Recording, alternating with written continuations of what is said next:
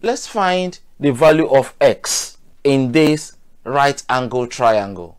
Because we are not concerned about the internal angles, we're going to consider Pythagoras theorem. The first step is to identify the longest side. The longest side is the side facing the right angle.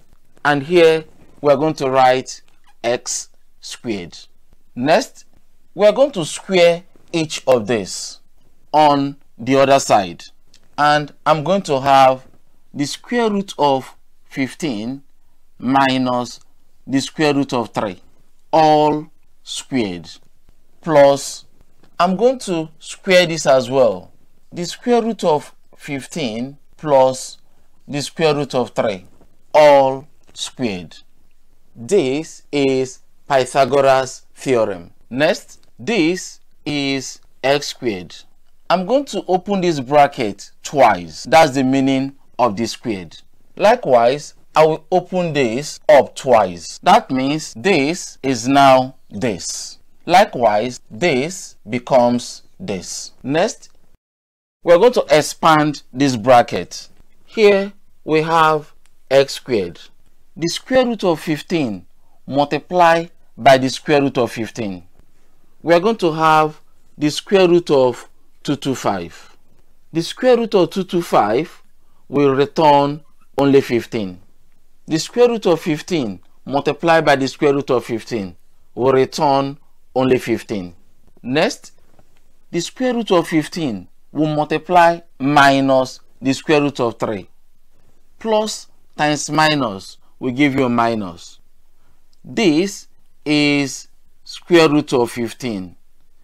Inside the bracket, this 3 will also multiply.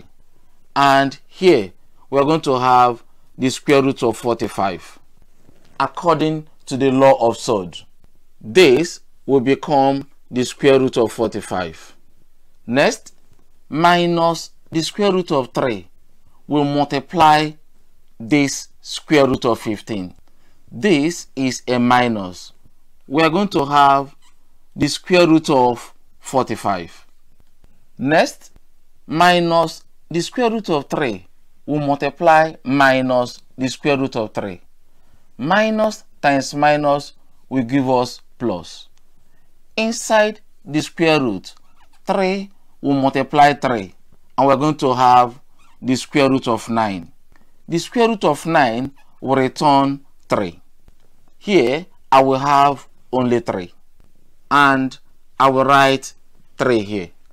Now, I am done with this bracket. Next, I will have this plus. The square root of 15 will multiply the square root of 15. And we are going to have only 15. The square root of 15 will multiply the square root of 3. Here, we are going to have the square root of 45. The square root of 3 will multiply the square root of 15. We are going to have the square root of 45. Next, the square root of 3 will multiply the square root of 3. And here, we are going to be left with only 3.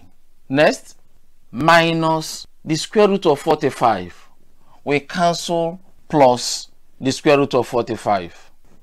Next, minus the square root of 45. We cancel plus the square root of 45. Next, here we have x squared. 15 plus 15 is 30. 30 plus 3 is 33. And 33 plus 3 will give you 36. Next, we need the value of x only. On this side, we have 36. This squared will move across and become a square root. And x is the square root of 36 is 6. The value of the longest side is 6. And because we are not given any units, either centimeters or inches or millimeters, you are not going to include anyone. Our final answer is just 6.